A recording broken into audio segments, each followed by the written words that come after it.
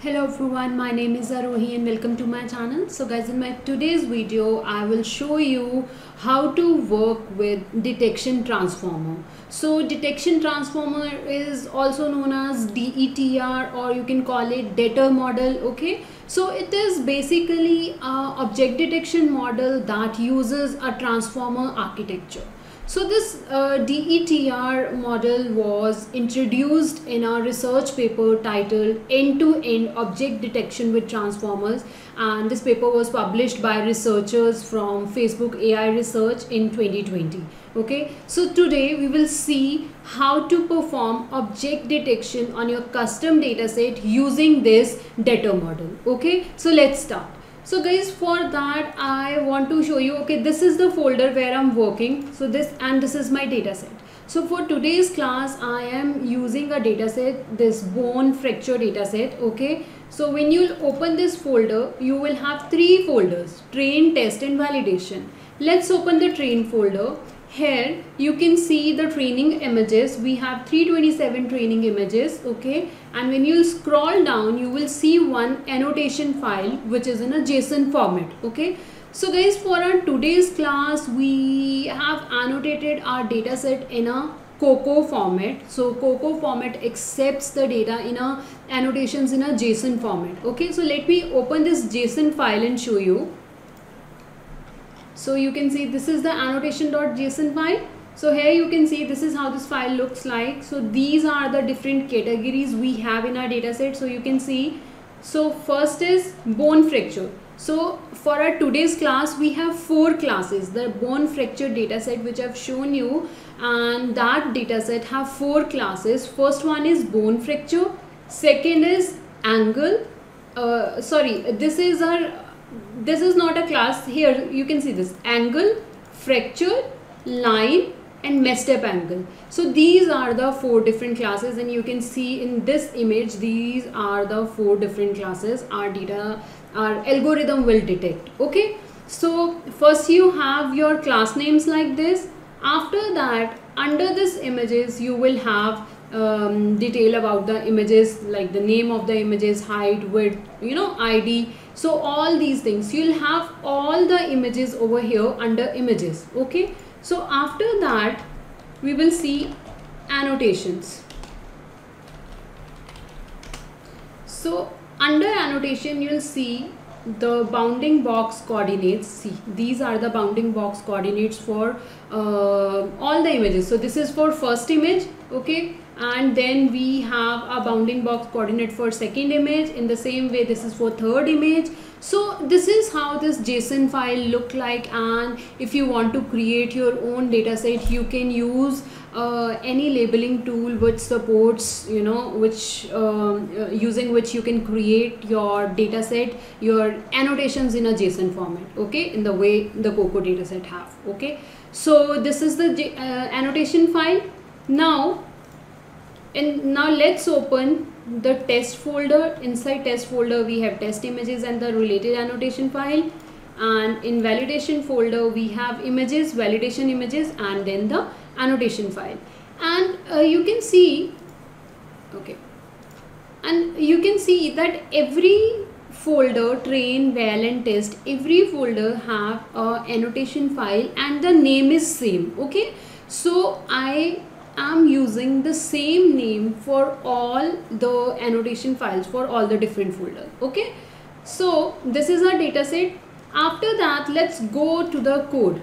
So this Jupyter notebook I'm showing you for our today's class, and the code which I used, I took that code from this repo. Okay, and this is the link of original paper of detection transformer, and if you want to see the original repo of this detection transformer you can see it from here. Okay, so now let's start, and I'm starting by telling you what all modules to install to run this detection transformer. So the Python version I'm using is 3.9.10. okay, and I prefer to work in a separate environment. So this is my separate environment, and in that environment I'm using this Python version. After that I'm upgrading the pip. Then we are installing few packages which are required for our today's class. Supervision, then transformers, PyTorch Lightning, and there's Python, PyCoco tool, and SciPy.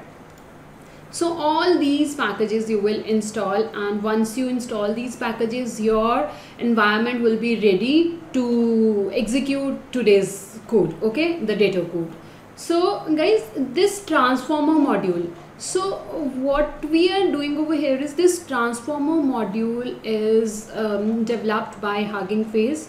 Okay, and this transformer module have all the transformer model in it. So in our today's class we will pick the Detr pre-trained model from this transformer module, and we will fine tune it for our custom requirement. Okay, so yeah, so here I'm just showing you the versions which I have after installing all these packages. So the Torch version is 1.13.1 and it is compiled with CUDA, and I'm using CUDA 11.7. okay, and if you are working on a CPU, then your PyTorch should be compiled with CPU, and if you are using GPU, then you should have CUDA installed in your PC, and then you can install the PyTorch as per your CUDA version. Okay, then these are my supervision and transformer. This is the transformer version, and this is the supervision version, and this is the PyTorch Lightning version. Okay, so this is all about the modules which we need. Now I'm just showing you, these are just 4 images just to give you an idea like what all classes we are having and what kind of, you know, classes those looks like. Okay, so here you can see in the first image, this is the fracture. So these are the images I took after training the model on my custom dataset. Okay, for this bone fracture dataset. So this one class is fracture, other class is angle, third class is messed up angle, sorry, and the fourth class is line. So these are the 4 classes which we are going to we will train our model to detect these 4 classes. Okay, so now the first thing is, whenever you want to work with any algorithm, the first thing is to load the dataset so that your algorithm can use it. So that's what we are doing. Here you can see this is the path of my dataset. So my dataset is in this folder. Okay, I've shown you here. So you can see that this is my dataset. Okay, here inside it we have our dataset. So this is the path of the dataset, and here we are providing the name of the annotation file. So remember, in our train, val and test folder, all those 3 folders have this annotation file with the same name, annotations.json. okay, and these 3 variables have the path of training dataset, validation dataset, and test dataset. Now we are using this Coco detection class to load our custom dataset. Okay, so what we are doing is, using this class we will load our dataset. Okay, so here you can see, using this Coco detection class we are creating 3 different objects. So here this is a training object, validation object, and test object, and we are, for this training object, in this training object we are loading the training dataset, here we are loading the validation dataset, and here we are loading the test dataset. After that we are just printing how many records are there in each object. In training dataset we have 326 images to train our model, 88 images for validation, and 44 images we have to test our model. Okay, now we have loaded the dataset. Let's just see if that dataset is loaded properly. So what we have done, we are loading we are just selecting the random image from a training dataset, and then we are loading that image and its corresponding annotation, and then using this code we are showing. So this is our image and this is our label and the bounding box. Okay, so that means our dataset is loaded properly. Now here, this function, why we are using this function? So guys, when we work on this deep learning algorithms, there is one thing that whenever we want to give input images to our algorithm, all those images should be of same height and width. The size should be same. So here you can see that we are using a pad, dot pad.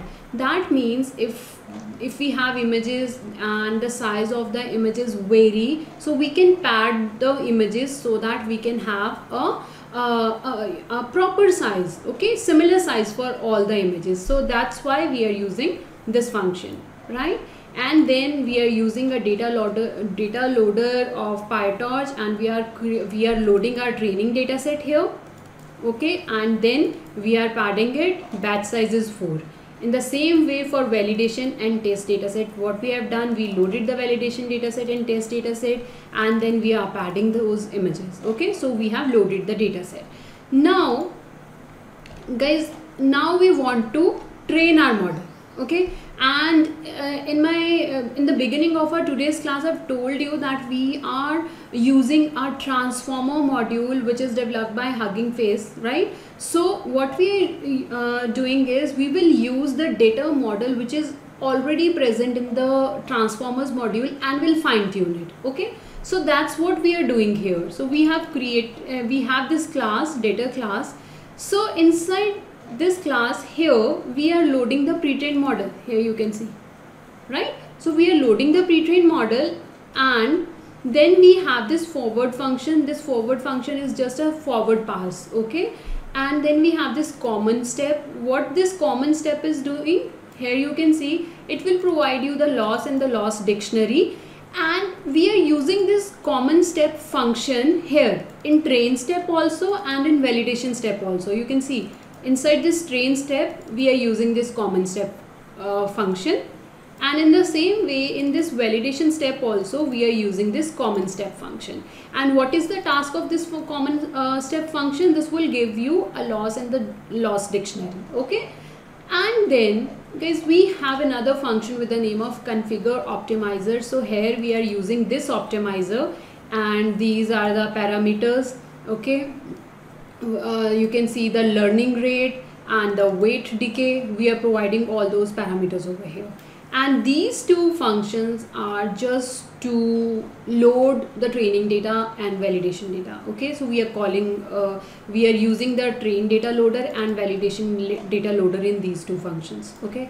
Now we have this data class, and we will use this to train our model, okay. So we are initializing this class here, and learning rate means learning rate which we will use in our model, and learning rate underscore backbone means, see, in data model, in this detection transformer, we use CNN for extracting the features, okay. The first step is to extract the feature. So for that, so CNN is our backbone. So for that we are using this learning rate, and for other parameters, for other things, we are using this learning rate, and weight decay we are using in optimizer, okay. So you need to provide these three parameters while initializing this model. And then this over here, what we are doing is this next what it will do, it will provide the first batch first, and then the images, the data which is there in the first batch of the training data set, okay. And one by one all those batches will go to this model, and model will train, okay. And now let's see what these two things are here, this pixel values and pixel mask. Pixel value simply means the input image, and this pixel mask means, remember I've told you that sometimes the images are of not of same size, so we pad those images. So after padding, the images which we have, those are called this pixel mask, okay. So now in outputs variable we have our model, okay. Now let's train the model. So I want to train the model for 200 epochs, and for training the model we are calling this trainer from PyTorch Lightning. So we are using the trainer. Device 1 means I'm using 1 GPU, and then I want to train the model for 200 epochs, okay. So trainer dot fit, which model we want to fit? The model here, this model, okay. So now training starts, and after 200 epochs Now we have done the training. Now what we want is we want to save this trained model. So for that I've written these two lines. So after executing this cell, you will have a folder with the name of custom model. Let's see. So see, after training you will get this folder. When you open this folder, you will have these two files. Okay, so this is your trained model. Now we will use this trained model, which is trained on our custom data set, and we will make predictions. Okay, so let's do that. So here we are loading the pre-trained model.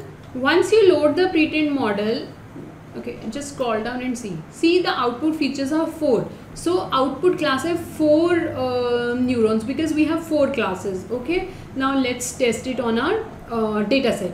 So guys, what I'm doing here is, here we are loading the test data set. We are selecting the random image from the test data set, and then the random image which we picked from here, we are loading the annotations of that image. Okay, and we are reading that image here. After that, these 3 lines will show you the image with the ground truth boxes. Okay, so what I'm doing is, let me show you the output first. You can see this side we have a ground truth box, means when you prepare your data set, we annotate the images, right? So this is how our actual annotation is when we trained our data set. Okay, so this is how we labeled it, and this is on this side you can see the fracture, and we have this value confidence score over here 99%. So our model is 99% sure that this is a fracture, and our actual box is also here, so that means our model is performing quite well. So here these 3 lines are responsible for showing you the ground truth box. Now the thing is how to do this part. Okay, how to test the test on an image. Okay, so here, from here, these many lines are responsible for picking the random images, and then we are see here. So here you can see we are providing the image, and then we are predicting, and then this is a post process. Post process means after you perform the detection, after that we need to perform some steps to see the output on the screen. So these are those post process steps, and then using this we can see this output image here, and these few lines are just to plot these 2 images with the output like this, and you can see that our model is working fine. Okay, so guys, this is how you can build your custom detection transformer model. So I'm going to share this Jupyter notebook in my description section. You can click on it, you can try that code, and yes, that's it. I hope this video is helpful, and guys, if you like my video, please like, share and subscribe my channel. Thank you for watching.